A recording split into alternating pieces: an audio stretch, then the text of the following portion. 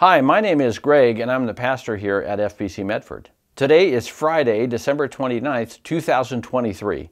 Welcome to today's FBC EConnect.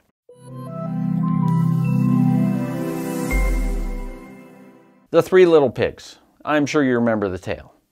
Each of them was building a house in an attempt to avoid the dangers of the big bad wolf. The first pig built a house of straw.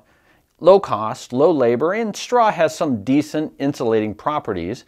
However, in the face of the big bad wolf, well, he easily blew the house down. The second pig builds a house of sticks. This requires more labor and more cost than straw, of course.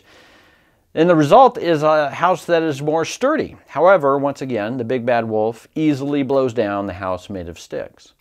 The third pig, at great cost and effort, builds a house made of bricks. The pig certainly missed out on many fun activities the other two pigs enjoyed because they had extra time and money. However, when the big bad wolf showed up, he was not able to blow down the brick house. The Bible tells us that each of us in Christ is building a house too. The foundation, of course, is Jesus. That's what 1 Corinthians 3:11 tells us. But what we build on that foundation depends on how we live our lives in Jesus. Are we going to live for ourselves, or are we going to live a life of worship to our Savior?